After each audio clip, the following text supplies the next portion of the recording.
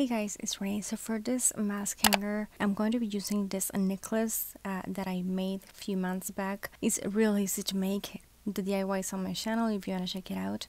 But pretty much any necklace that is like short-ish will do. I'm working with this other necklace as well. All I need from that one is the clasp. The clasp is like the closure thingy, and because I'm not planning on breaking any of these two necklaces, like we want to be able to wear them after this whole thing with the masks is done, with the Rona is like over.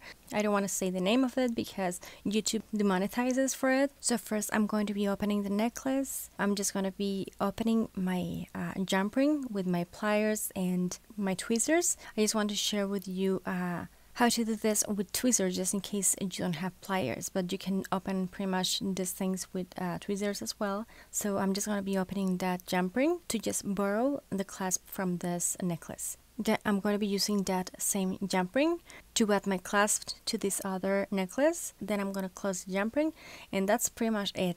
With those two clasps, you can hang this hanger in any mask you have. Here I'm just showing you examples of different masks types that I have. For instance, I made this mask. It's really easy to make, but yeah, this is pretty much how you place the hanger in those kinds of masks that are not adjustable. Here's an adjustable one, and for these cases when I have this option, I like to place the hanger on those like loops just so that it doesn't get in the way. Yeah, this is shorter like version of the hanger. If you want a longer hanger, it's pretty much the same thing. You just have to find a longer necklace. Here I just have this as example. Here's how long it is, and this one has a charm as you can tell. And to remove this kinds of charms, I'm going to be opening my jump ring again using my pliers and my tweezers and just removing that. The rest is pretty much the same. I'm going to be borrowing a clasp from another necklace and then just placing that in this necklace.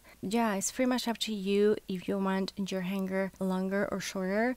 I find that for me, when I'm driving, the shorter one is easier because it's handier. The longer, even though it looks kind of cute and just like an accessory itself, it kind of gets in the way when I'm with my bag or driving and have my seatbelt on and all those kinds of things. So it's pretty much up to you and your personal needs and what works best for you. I just want to show you the two options. Hopefully this was easy to follow and helpful and you liked it, and if you did, don't forget to give this video a thumbs up.